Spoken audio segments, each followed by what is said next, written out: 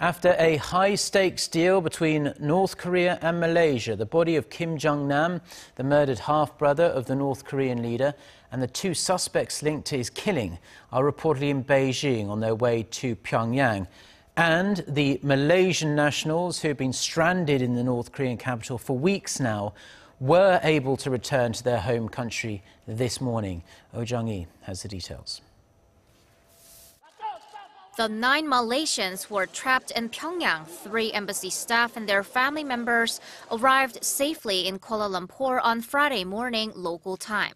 This after a weeks-long diplomatic standoff between Malaysia and North Korea came to an end as the two countries reached a deal on the murder case of Kim Jong-nam.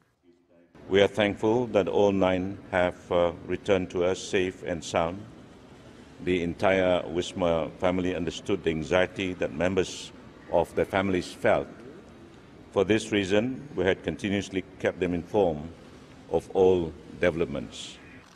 The North Korean suspects and the body of Kim Jong-nam are in Beijing, waiting to board a plane bound for Pyongyang.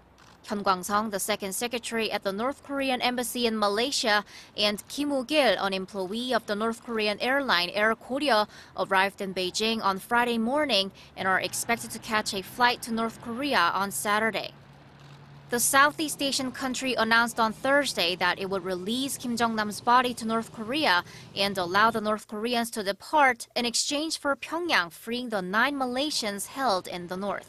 Malaysian Prime Minister Najib Razak said in a statement that the coroner approved the move as the autopsy on Kim Jong-nam had been completed, and Kim's family also requested his remains be returned to North Korea.